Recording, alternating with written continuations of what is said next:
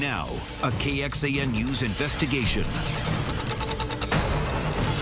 It's a sad fact. Dozens of babies are dying here in Central Texas, and experts say all of those deaths are preventable.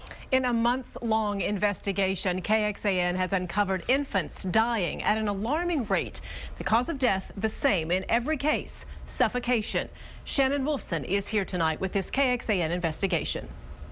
You know, the numbers really are surprising. In 2011, 22 infants died from suffocation in the 40-plus counties in Central Texas. 10 of those were in Travis County. Last year, in 2012, 23 total deaths. 8 of those happened in Travis County. Medical, law enforcement, and forensics experts say all of these deaths were preventable accidents caused by unsafe sleeping environments. Anybody who loves a baby is going to say this. He was the most beautiful child. From the moment he was born, baby Aiden was his grandmother's greatest joy. The first thing I said when I saw him was, "Oh, he's no bigger than a peanut." And so ever after, he was my peanut. For 6 months, all his firsts were documented in photos until that terrible February day in 2010. My daughter came running in with him, his lifeless body, screaming for help.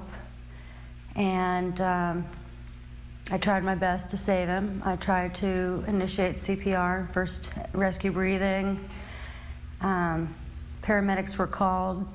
He was star-flighted out of here, but he just didn't make it. Aiden suffocated against the bumper pad on his crib. He was rebreathing his own carbon dioxide and not getting any oxygen. I bought that crib bumper pad for my grandson, and so I have to live with that. But I didn't know. I had crib bumper pads for all 4 of my children. There's nothing worse than losing a child, and it's an unimaginable grief, and until you live it, there's no words to describe how devastating it is. When we see an infant death, it's pretty traumatic. It's just, this could have easily been prevented. Dr. Satish Chundru performs autopsies on these tiny victims as a Travis County medical examiner. And it's not just cases of bumper pad suffocation. We've had cases where infants have been placed or babies have been placed in sleeping environments with other siblings. And unfortunately, we've had siblings that have rolled over on the children as well. APD homicide detective David Fugit investigates infant deaths in Austin. There were 13 in 2011 and 2012 alone. And he opened up some of the case files for us. In many of these instances, they have a crib or they have a bassinet at the house that just was not being used. One baby was sleeping in a laundry basket and suffocated in the blanket. Another was on an air mattress. And several were sleeping with parents or siblings in an adult bed. It's a silent and it's a quiet death.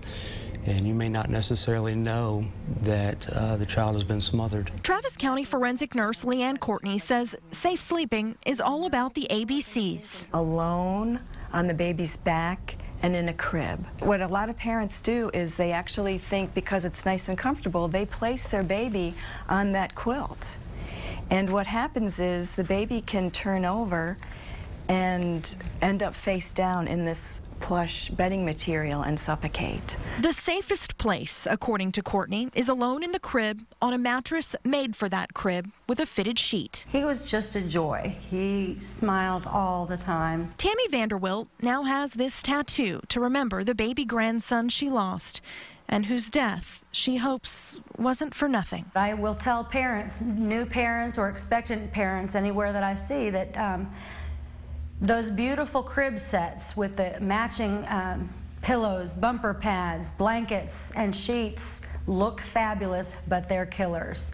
They have no place in the crib. We got to enjoy one of the most beautiful creatures on earth for 6 months, and he was a joy.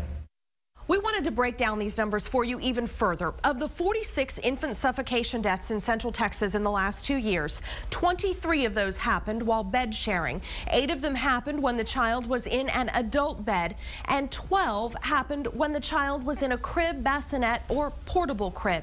The American Academy of Pediatrics has a long list of recommended safe sleep practices. You'll find those online right now with this story at KXAN.com. Reporting in the studio, Shannon Wolfson, KXAN News.